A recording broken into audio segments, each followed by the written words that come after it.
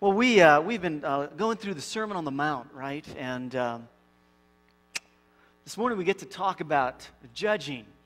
And judging is one of those issues, right, that's not necessarily a fun topic. Not necessarily a fun topic. How many of you are self-appointed judges?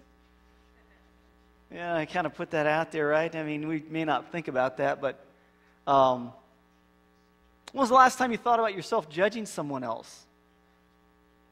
You know, I don't think about it very much, and just as preparation for this whole thing, I started realizing, I started watching myself in the middle of the week, and I was crazy. I mean, like I could count 3 or 4 times in 3 or 4 minutes.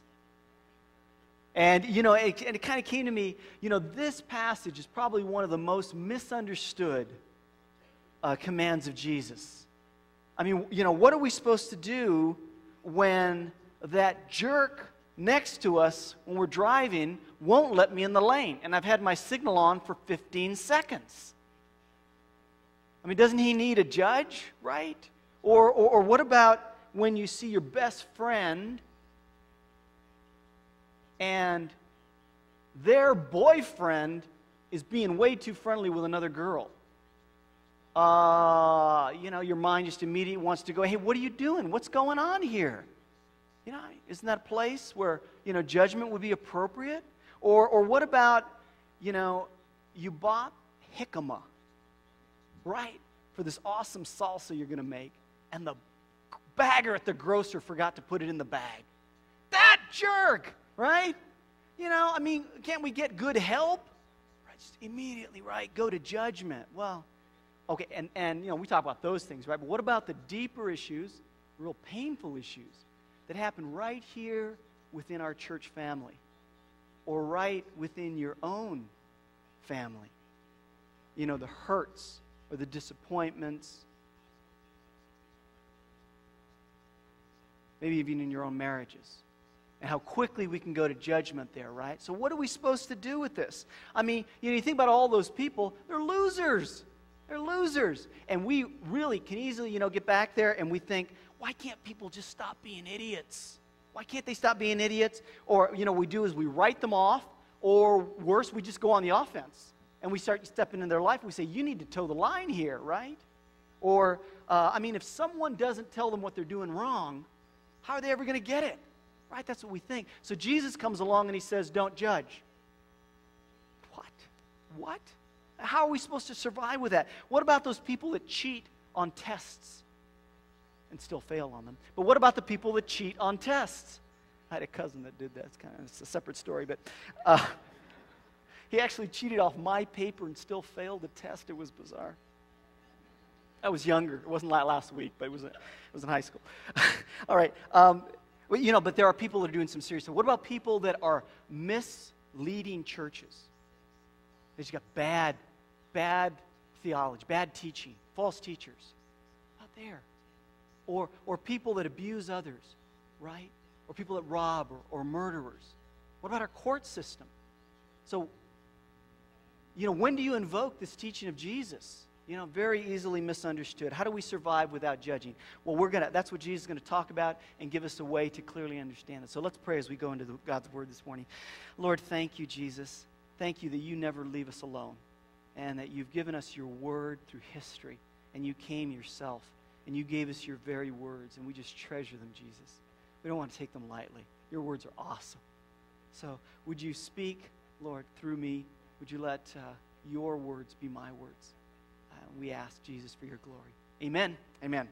All right. You got your Bibles. Open them up. We're going to be at Matthew 7, verses 1 through 5. It's going to be on the screen as well.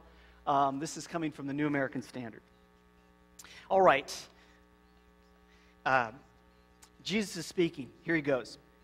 He says, do not judge so that you will not be judged. For in the way you judge, you will be judged. And by your standard of measure, it will be measured to you.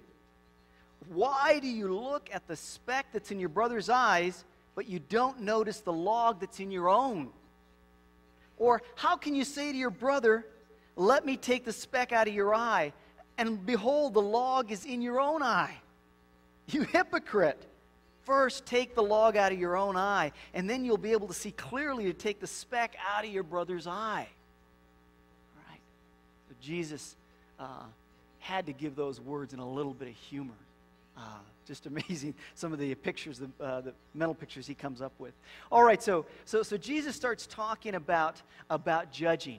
Now, just to get this out of the way, right, we've got to deal with this. Jesus says, don't judge. There is an entire book in the Old Testament titled Judges. So what's going on with that, right? Okay, so we want to be real clear about what we understand what Jesus is talking about. So there, in the book of Judges, there are 12 judges that the Lord called to lead Israel as they were entering and pursuing to settle the Promised Land. Now, those judges were called by the Lord specifically to their task, and they are in a role of governance as well as judging, but they've been called specifically to do that. So we want to make sure we understand what Jesus is talking about here. Let me give you another example. A little later on in Matthew 19:28, Jesus tells his disciples who said, we've left everything to follow you, Jesus. He says, in the new kingdom, you will sit on 12 thrones and you will judge the tribes of Israel. Again, that's sort of a reference to governing and having a role of service in the new kingdom. Okay, there's an issue of sort of governance there. And even in John 7:24, Jesus will take back at the Pharisees who are accusing him of healing on the Sabbath, and they'll say, and Jesus will say to them, judge righteously. He knows their job. Their job as scribes and, as priests in the law was to be able to understand the law and to adjudicate on it. So Jesus is not saying that judgment in those places is inappropriate. What he's saying here, and he's talking very specifically, is about interpersonal relationships. Okay? So that we still have a need in our society for judges. There are judges or governors in the church, and there will be in heaven. Some people will be assigned that as well. But Jesus has his focus here on interpersonal relationships. Okay, so let's go into this. So now we got to know that when this is written in Greek, the Greek word for judge is krino, and it means to pass judgment. To pass judgment. Okay, now, the issue has come up for us in English that we use the word judge, and we have it mean a couple of things, right? We'll have it mean that we want to evaluate something, assess something, and then we also use it to mean to pass judgment. So if someone says to you, don't judge them, right? In our mind, what we think is, okay, I need to leave them alone. I need to not go down that path of evaluation. Maybe I just ignore them. And we understand that's what judge means. And that's where some of our problem gets into, because we use this word in two ways. Okay? But and I want to clarify that, because what Jesus is not saying is to put our reasoning, our evaluation on the shelf. He's not saying that. What he's saying is that we don't want to pass judgment, which essentially means to come to a conclusion about someone that you're in an interpersonal relationship with.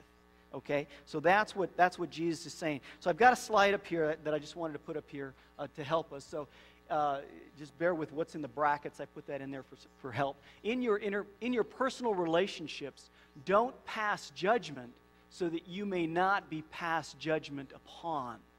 Okay, so to give us a little bit more focus on what that is about. So, as I mentioned, it's that passing judgment is a final conclusion. And you think, well, what does that really mean, to pass judgment on someone?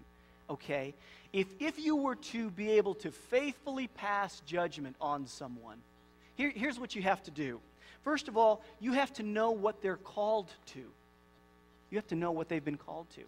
Some of you have been called to be engineers. Some of you have been called to be mothers. Some of you have been called to be teenagers. Some of you have been called to be airline pilots. You have to know what God has called them to in order to be a faithful judge. Second, you need to know all the rules and their intent. You need to know God's God's law. And you need to know the intent of that law. Now, frankly, for most of us, there's a lot of gray areas where we'd have to look at something and say, I just don't know. I could go either way. In fact, Hebrews talks about being so nurtured in God's Word that you know the difference between right and wrong. Because there's places in our lives where we may not know what the difference between right and wrong. So you'd have to know all of that. Third, you would have to have gathered all the sufficient evidence from a person's life in order to be able to pass judgment on them. You would have to know everything that they've come up against in trying to fulfill their calling, wherever God has called them to. You would need to know how hard they've tried or not tried, right? But oftentimes, we want to go in with just a micro judgment. We catch a small glimpse of what's going on in a person's life, right? And then here's the issue, right? With all of that, we can come down to a final conclusion, and we might believe that it's a correct understanding. Now, obviously, we can't do all of this. It's just not in our power. It's not in our capability to know all of that. And so when Jesus says, don't judge, he's really doing us a favor, right? And we're going to talk about that in a second. But here's the other thing. When we judge and we come to a conclusion about someone, what we do is we justify severing a relationship with them. We basically say, you're no longer worthy of my respect. You're a loser. I'm not going to give you time. I'm going to go through the next checkout stand next time because I can't trust you. We break relationships. And that's the antithesis of what Jesus' kingdom is all about. His is about building relationships. But this judgment thing in interpersonal relationship, it breaks them. It breaks them. All right. So Jesus commands us to refrain from passing judgment. Now, here's the other implication of that. Whenever we pass judgment, we just can't resist the temptation to take the next step, which is to pass sentence. Right? I mean, what good would it be to come to a conclusion and not do anything about it? Right? And so we do that, right? In fact, Luke chose to write about this when he's talking about this teaching of Jesus, because Luke added, he said, and do not condemn, and you will not be condemned. Right? You can find that in Luke 6. So usually what we do is we step right into it and we go, put our hands together and say, let the penalty fit the crime. Okay, boys, let's go. What's it going to be? What do you deserve? You're such a jerk. What can I come up with for you? Right? And we might not even, think it that clearly, but that goes on in our life. You're going to have to toe the line if you want my respect again. Can you think of someone that you've done that with? Where you just say, arm's distance, you've blown it with me. You've blown it with me. And I'm going to either get you back and punish you, or you're going to have to toe the line and do some things to do your penance to me. Right? Can you see how all that sounds? So what we can do is we can deny them forgiveness. We can deny them friendship. We can say, we don't really care about them anymore. And you know what? We don't. We just ignore them. Again, what's the opposite of love? It's not hate, right? It's ignorance. It's ignoring someone. It's saying, you're not even worth my thought. And that's such in the opposite of what Jesus made us to be, which is our brother and our sister's keeper, that we are that. We're called, we're created to take care of the creation. And the most beautiful part of the creation, frankly, is the person that's sitting right next to you, in front of you and behind you. Called to take care of that creation of each other. And so we can do that. We'll even go on and we'll tell other people about what someone has done. And we'll tell them about how we judge them and how we're going to protect ourselves and how they should protect themselves as well. Right? We can go on the warpath and even do that kind of thing. But here's the issue, right? All that's really, really bad. And we know we can do that. But what about when you're the target of it? Ever been the target of it? Let me tell you about a story about me when I was in high school. Yes, I was in high school once, Julie. We had moved as a family back from Arizona to California. And I landed there sometime in June or July, and there was a pretty girl that lived up the street, and her name was Marabou, and she seemed to enjoy my company, and I enjoyed hers, and we started dating. And